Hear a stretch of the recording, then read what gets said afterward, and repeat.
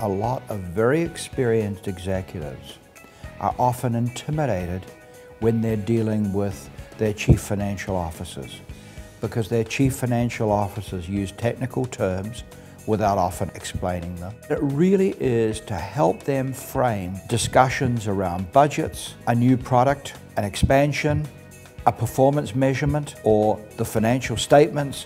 It helps them to understand the nuances and the subtleties and gives them a set of tools by which they can frame the discussion. Expressions like, "Now I get it. I never really understood what was going on behind those numbers." I can also go to a competitor's set of financials and say, how are they different from my company? And what are they doing differently? And as a consequence, I can be more effective in my role, whether it's a marketing role, an operations role, or a general management role, because I've got a set of tools that can help me make more effective decisions and frame appropriate discussions in the management team.